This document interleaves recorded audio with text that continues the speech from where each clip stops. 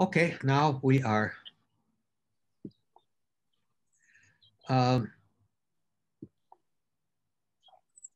Yeah, like I say, I'll try to get this, get some kind of a guided reading list up for everybody.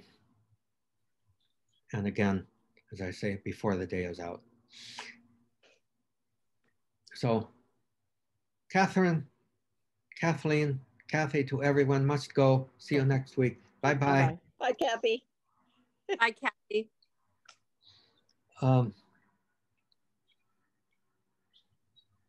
Oh, and I think you made note, Susan, that the fourth, is it the fourth episode of the second season of The Chosen is premiering tonight. Denise actually said it a couple weeks ago, so we kept looking, and it wasn't there. And yeah. Denise did send that, I guess it's premiering tonight. So we are excited because we thought, well, maybe we're doing something wrong. And eventually I was going to ask you about that. So yeah, because I was wondering too when the fourth one was going to come. What channel is it on? Is it on a channel? No, it's not on a channel. It is live on YouTube on the Chosen channel, but it's what they're trying to do is get everybody to focus onto the app, whether it's on a phone or a tablet.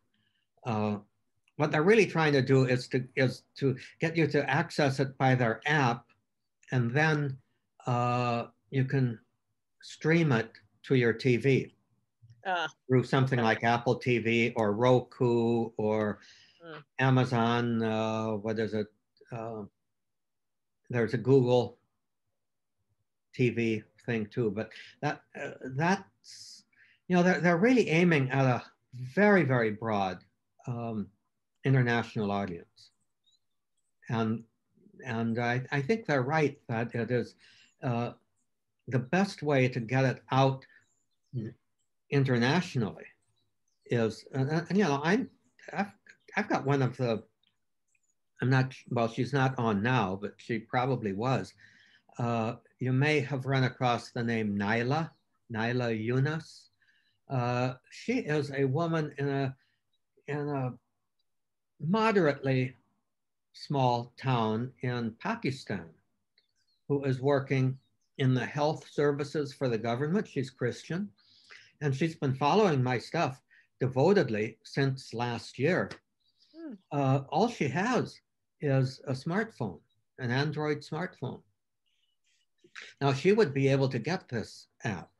And that would be the only way that she'd be able to get it, get The Chosen. And they're getting stuff from all over the world. People, you know, writing in and saying how impressed they are with The Chosen. And apparently now, because they've gotten the kind of support that they really want and need, they're able to make these available free. For the first season, I think they were, okay, Susan's iPad has entered the waiting room. We're going to see two of Susan now.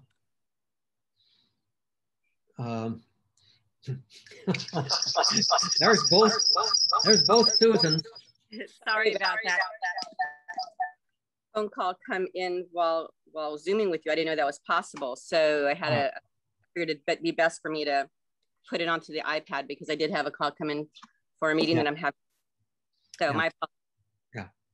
So anyway, you can go to thechosen.tv. That will give you their website. Okay. And I think you can watch it in the computer on a browser on their website, as well as get the instructions to download their app, which is free. And it's very easy. Okay. Yeah. Yeah, Or- I mean, I don't want to watch it on my phone, so I mean, it's better to watch it. I have a couple of computers. I've got a Chromebook, which has a bigger screen than my PC. So, you know, I don't care about watching it on my TV because I watch it enough. So I just sort of do, you know, watch movies, Netflix on in bed when I'm trying to go to sleep at night. It's addictive. Warn her, it's very addictive. Yeah. Yeah. Just watched the whole thing in, what did she say, 1 day, 2 days? I think Yeah. Denise saw the whole thing in days. Well, one of their early slogans when the first season was completed was "Binge Jesus." And Denise followed that to the T. Yes. Yeah. And then we slowly followed too. We didn't have yes, we did it in increments, and then we started binging bigger and bigger. So it was addictive. Yeah. Yeah. What they also recently put out is a Bible study guide to the first season. Right. Hmm. Right.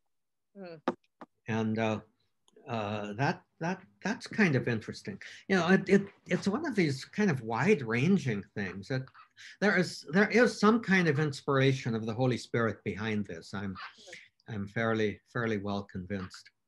It is such a unique way of looking at everything that, I mean, going to parochial school 12 years, I mean, it's just such a different way of looking at so many aspects, what the possibility of how it could have been, which is just, and then also sense of humor and the quick wit and all that is just very, very attractive to Mike and I. And for Mike to stay awake long enough to catch some of this, it's saying something.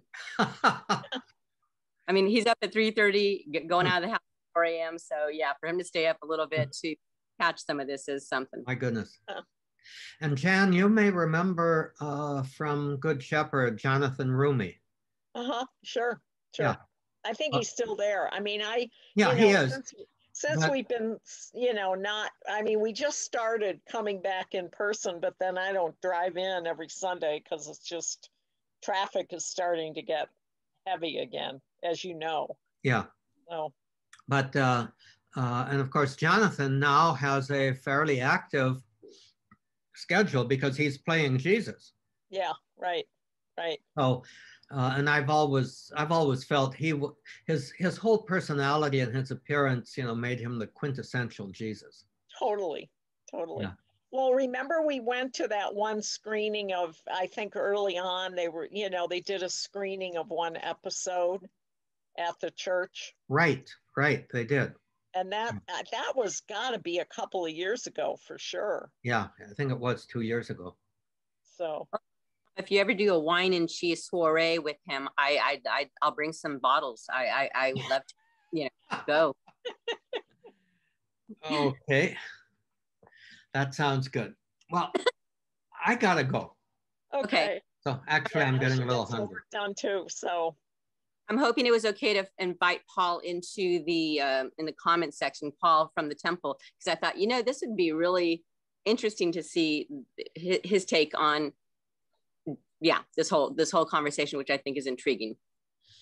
That might be very good. That might put me back in touch with Paul. So where is he in the comment